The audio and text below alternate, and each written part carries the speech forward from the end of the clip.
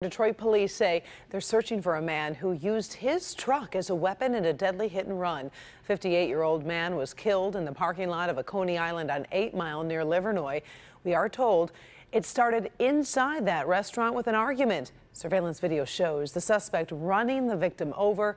Police say that suspect was actually waiting for the victim to come outside so he could hit him with his truck.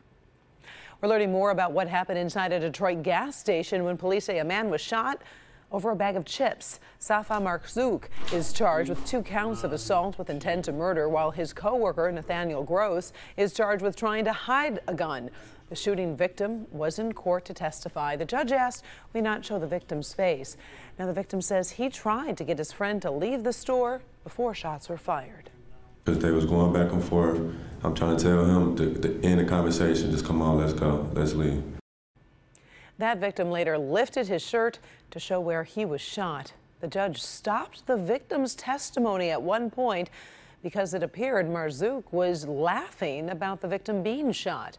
Both men charged will be back in court next week. 2 people are killed in a fiery crash as a plane prepares to land in Toledo. The twin-engine cargo plane crashed into an auto repair shop near the Toledo airport. That crash sparked a large fire as the plane hit multiple unoccupied trucks at the shop.